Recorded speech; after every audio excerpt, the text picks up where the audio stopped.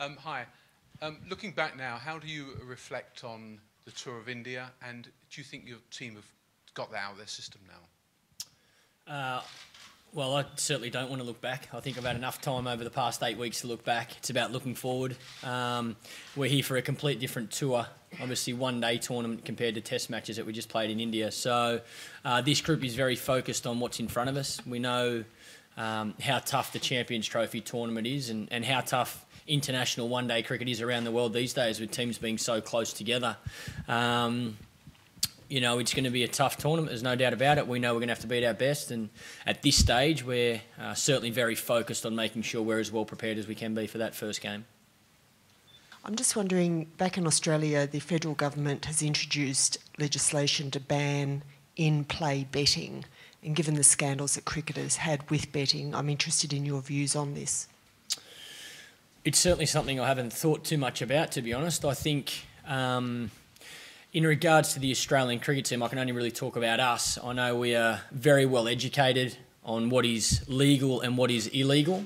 Cricket Australia and the ICC go out of their way to make it very clear in regards to what standards you have as an international cricketer, and as a player you have to uphold those standards. So, yeah, I guess, like I say, it's something I haven't thought too much about in regards to the Australian cricket team, and I know, like I say, we are regularly educated on what is right and what is wrong. Michael, Dwayne Bravo's just told us that he accepts that he thinks he's in the group of death. The implication there is you're in the easier group. And just secondly, how important is the game against England to lay down a marker for the Ashes?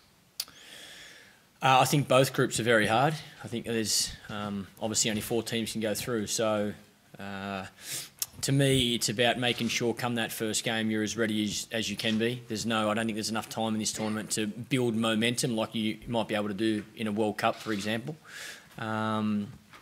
And in regards to England, well, it's a very important game because it's the first game in this tournament for us. I don't think we as a team are focused on the Ashes at all at this stage. No doubt there's a lot of build-up in regards to media and public back home, and I'm sure it's the same here in England. So, I certainly have no dramas in speaking about it and hearing about the Ashes, because it's a fantastic series that every Australian cricketer looks forward to.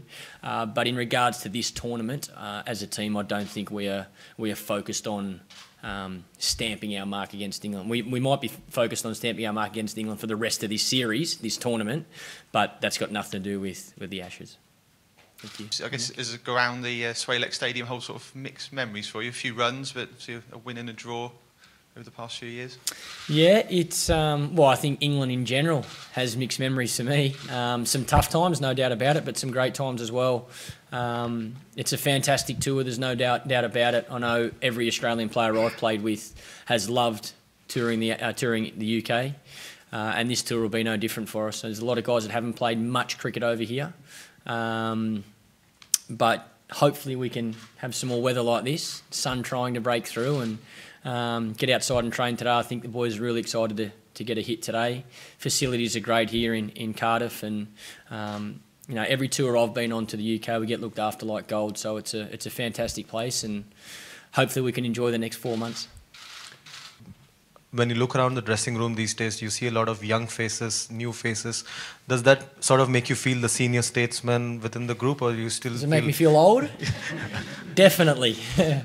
I think it's exciting. I think the team's in a really exciting place at the moment. Obviously, we're in both forms of the game, or all 3 forms of the game, we're really chasing consistency. I find, we play some fantastic cricket at home in conditions that we're very accustomed to, very used to, but our most recent tours, whether it be in the one-day format or test format, haven't been as consistent as we would like overseas out of Australia. So, everybody's learning. We've got a fantastic group. I think the players in the group are working exceptionally hard at the moment. Everyone's trying to get better every single day, and that's all I can ask for as a captain. And I've got a lot of faith in the guys. I'm really confident that the way we are training, the way we are working, the guys' attitudes, I'm really confident we can have some success in this Champions Trophy. Michael, Ricky Ponting said today that he would never say never for a possible call-up. Can you imagine a situation where you might make that phone call? Well, I think that's right. You should never say never in life, that's for sure. But I think Ricky also made it very clear that his time had finished at international level. He's retired from the Australian cricket team, and I hear he's very focused and excited about being a part of the Surrey team. So, yeah, right now we have a 15-man Champions Trophy squad, and then we'll have a 16-man Ashes squad. Ricky's not selected in either of those squads at this stage.